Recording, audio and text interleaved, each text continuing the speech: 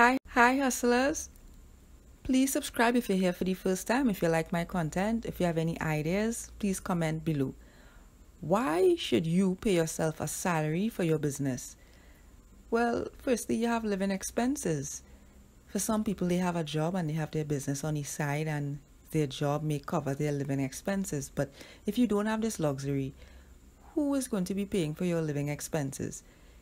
If you assign yourself a salary, you can use part of that salary to cover your living expenses.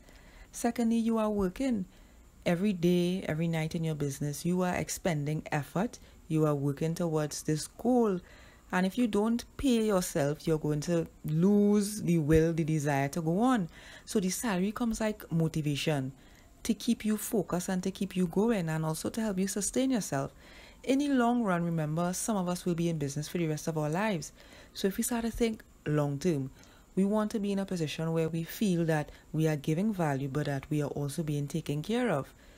Also, personal expenses are not business expenses. So by paying yourself a salary, you can, as I said, separate that money to cover your business expenses, so that you won't be using your business credit card or your business debit card to be swiping for personal items.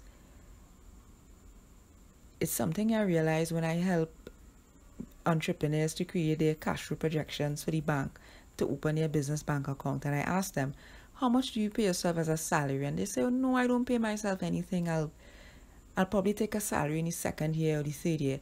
I'm not saying the salary has to be something big, but it should be able to cover your living expenses and take care of yourself.